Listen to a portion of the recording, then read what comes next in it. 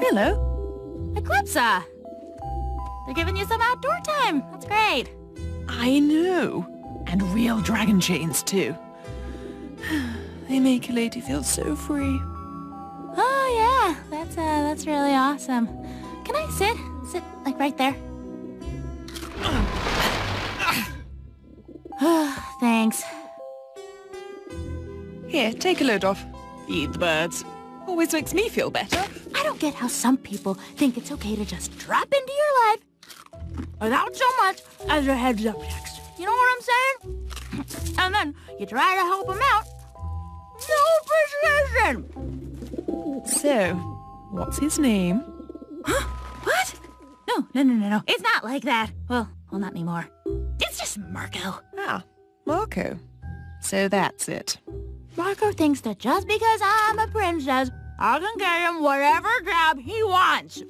Well, can't you? No.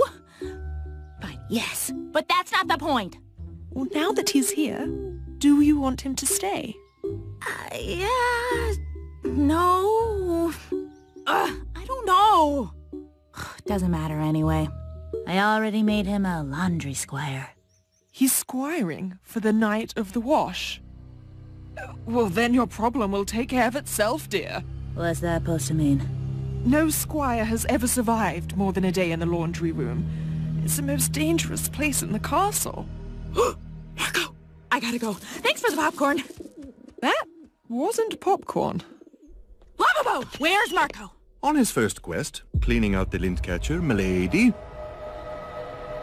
Oh, no. Sparkle slushy juice blast! Wait, princess! Marco?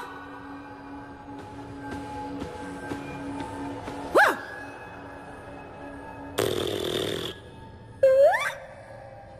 That was weird.